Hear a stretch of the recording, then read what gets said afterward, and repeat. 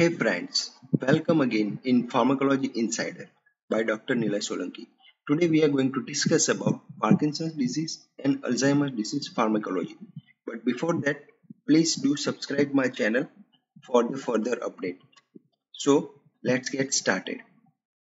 Now, this Parkinson's disease and Alzheimer's disease, they are under the category of the neurodegenerative disorder, and the major pathophysiology involved in these two conditions, PD and AD, that is protein misfolding. Now, this native protein, when with the help of external factor or mutation through external factor, there is a misfolding of this protein occur inside the brain, which is generating different types of monomers and oligomers.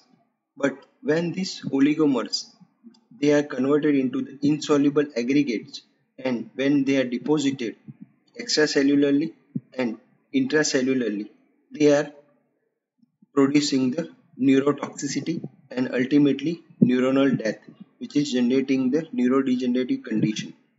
Now, when these insoluble aggregates, in case of Parkinson's disease, it is converted into Lewy bodies intracellularly, which is called as a alpha-synuclein protein deposition, and ultimately generating the pathogenesis of Parkinsonism. While in case of Alzheimer's disease, these extracellular deposits, they are called as a amyloid precursor plaques or amyloid precursor protein as a beta amyloid protein, and intracellularly they are called as a neurofibrillary tangles, and ultimately both these deposits, they are responsible for the neurotoxicity and ultimately neurodegeneration and neuronal death inside the brain in both the conditions. Now we are moving towards the individual conditions and their pharmacological drug targets. So first we are discussing about Parkinson's disease and drug targets and pharmacology. Now, in Parkinson's disease, there are two major areas of the brain which are affected, corpus tritum and substantia nigra. Now, this Parkinson's disease, it is a progressive disorder of movement occur in the elderly patient. Inside the brain, in corpus tritum and substantia nigra, three important neurotransmitters which are involved, where dopamine level goes down significantly inside the brain in these two important regions, corpus tritum and substantia nigra, while in case of the GABA and the acetylcholine level in the neocortex region, they goes high due to deficiency of the dopamine. And the symptoms associated with this Parkinson's disease are hypokinesia, tremors at rest, and muscle rigidity, often with dementia and autonomic dysfunction. Now, inside the brain, in the substantia nigra and corpus tritum, when tyrosine is converted into L-dopa and further converted into dopamine. Now, this dopamine is act at postsynaptic region and at the specific receptor D1 and D2 receptor, and some of the dopamine which is reuptaken back by the neuronal cell, while the other dopamine which is converted into its metabolic products with the help of MAO enzyme and COMT enzyme. Now, there are major drug targets that we are going to discuss which act in the periphery of the brain. The first drug target, that is levodopa. Now, levodopa, it is a first line category of the drug for the treatment of Parkinson's disease. Inside the brain, in the periphery, this levodopa is converted into dopamine with the help of dopa decarboxylase enzyme, and it is further converted into 3-M-dopa with the help of COMT enzyme. But the overall efficacy of this levodopa is very low alone in the periphery. But when it is given in combination with the carbidopa, which is a dopa decarboxylase inhibitor, their overall efficiency of the levodopa is increased, and ultimately carbidopa reduces the dose of the levodopa tenfold, and overall it improves the symptoms of Parkinson's disease. While in case of the other drug that is inhibiting the COMT, which is entacopone, which is acting in the periphery of the brain, and ultimately it improves the symptoms associated with the Parkinson's disease. Now this levodopa, when it acts centrally inside the brain, when it crosses the blood-brain barrier, it is converted into the dopamine neurotransmitter, where this dopamine is converted into dopac with the help of MAO-B inhibitors. Now, here there is a role of the another drug which is called as a MAO-B inhibitor, which are blocking the conversion of dopamine to dopac. Example are seligilin and rasagilin, and thereby it increases the concentration of the dopamine in the neuron in the substantia nigra and corpus tritum, and thereby improves the symptoms.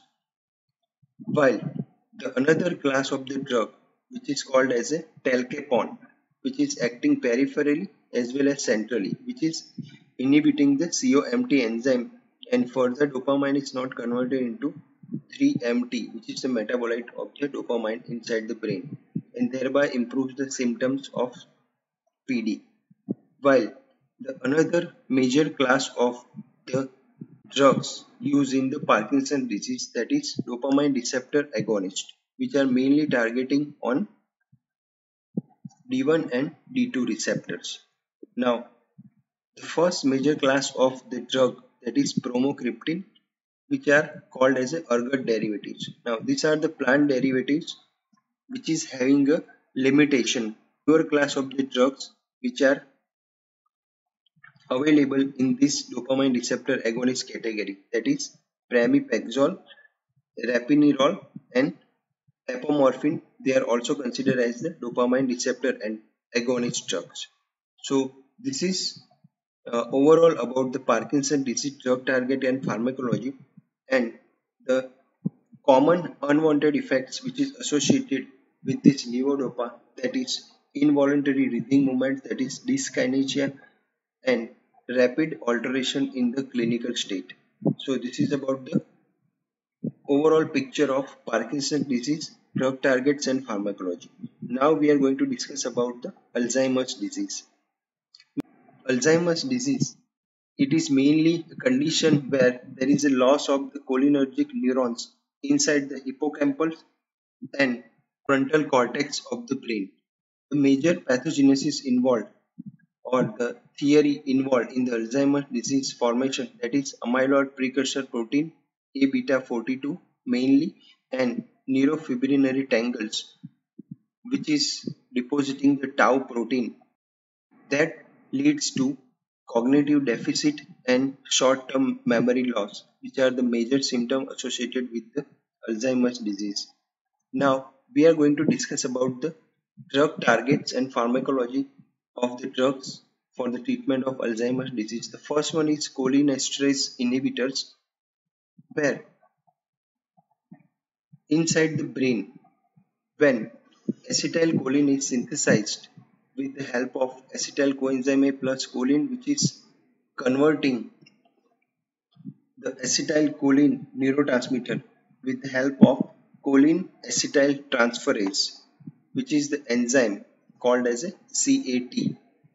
Now, this acetylcholine neurotransmitter, when it is binding with its specific receptor site at the postsynaptic region, but there are some components like ACHE, which is called as a acetylcholinesterase and butyrylcholinesterase. These are the two important enzymes which are responsible for the conversion of ACH into acetate and choline component. So they are metabolizing this neurotransmitter into acetate and choline.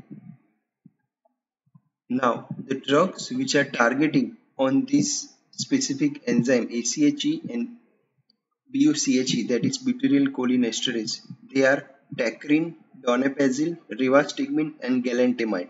The overall amount of ACH remains at the site of action is increased, and further conversion of acetate and choline is blocked by this drug. The major unwanted effects associated with this class of drug, that is cholinergic side effects, abdominal pain, nausea, diarrhea, hepatotoxicity is observed with the tacrine. While the second major class of the drug, that is NMDA receptor antagonist, where memantine is the drug which inhibition of the excitotoxicity in the brain, which is the major villain. This is inhibited by memantine, and ultimately it is moderate cognitive improvement and moderate to severe Alzheimer's disease can be improved by this drug, and thereby the symptoms of Alzheimer's disease are improved, that is cognitive deficit and short-term memory loss improvement. Now, these are the two major drug targets for Alzheimer's disease, cholinesterase inhibitors and NMDA receptor antagonists that we have discussed. Now, other than this, there are some future options which are under the clinical study, which are as inhibitors of neurodegeneration, like inhibitors of beta and gamma secretase enzyme, kinase inhibitors, and nerve growth factors, which are having a future options for this Alzheimer's disease condition.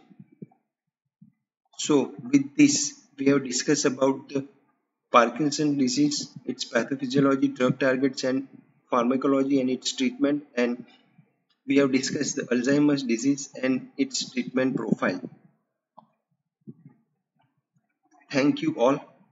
Please like, share, and subscribe Pharmacology Insider for the further update.